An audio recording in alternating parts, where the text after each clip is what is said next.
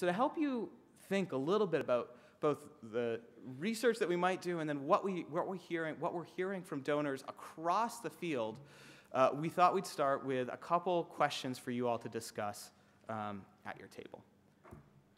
So let's start with this. One of the questions that we ask in the donor survey itself is to have donors give us one word that they think describes the community foundation that they have a fund with or that they're giving to.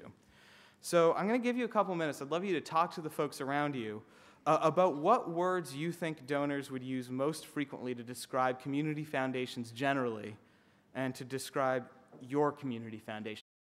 So, talk amongst yourselves.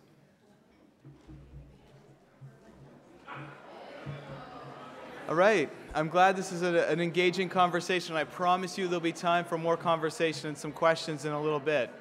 But I'm really intrigued to hear what it is that you think your donors across the field of community foundations are saying about their work with community foundations. We have up on the chart right now, community, expert, trustworthy, responsive.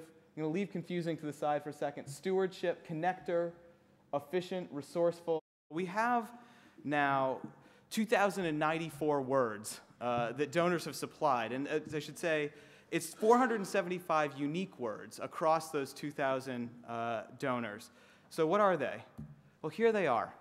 The size of these words are the frequency with which they are used by donors. So the most frequent word is effective. Second most frequent is professional, and the third most frequent is helpful, followed by efficient, responsive, excellent, and there's community down at number 7, caring, convenient, and committed. So those are the words that we hear again and again and again from donors.